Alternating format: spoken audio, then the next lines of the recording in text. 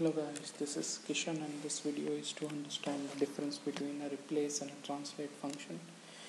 Every now and then we are using replace and translate function, and both of them have a similar purpose of replacing a particular string or character with another string or character, but there is a significant difference between both of them.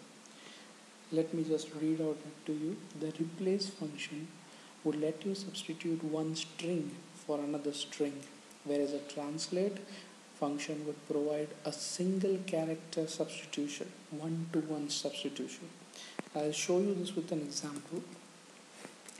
As we see over here, my string is abc-ac, and I'm replacing the string ab with a string 1 2.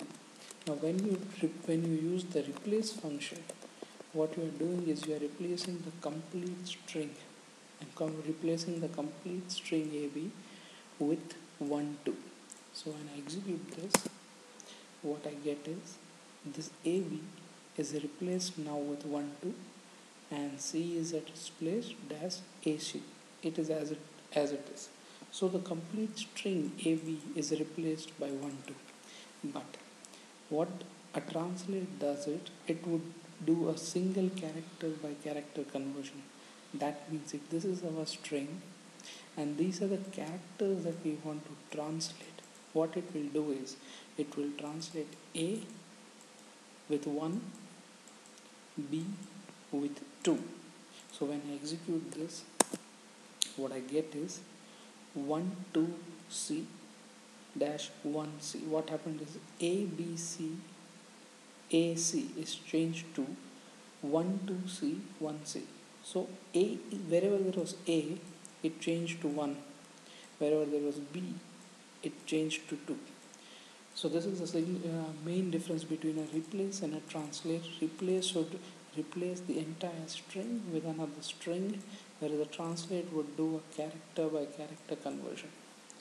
Now there's one more thing that I would like to show you is that if the replacing string is not mandatory in a replace.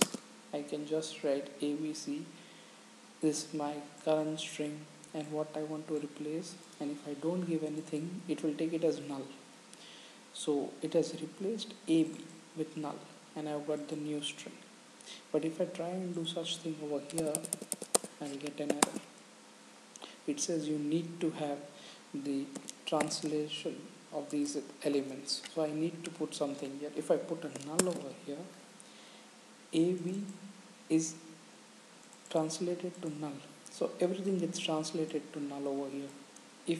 If there is, in any case, if there is a character over here which is present in the string and you try to translate it to null, it will translate the complete string to null.